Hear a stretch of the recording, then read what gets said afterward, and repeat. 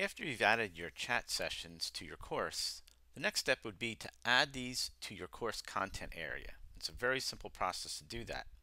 Adding these to the course content area makes it much easier for students to access the chat room than trying to find it within the chat list area.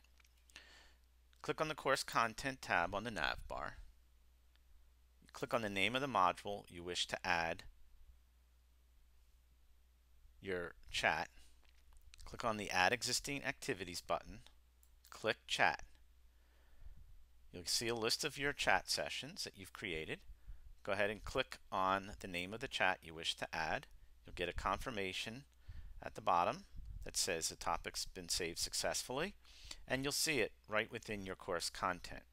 Now, because this is just like any other topic, I can go to Edit Properties in Place here, and I can add dates and restrictions and add descriptions just like I can with any other topic within the content area.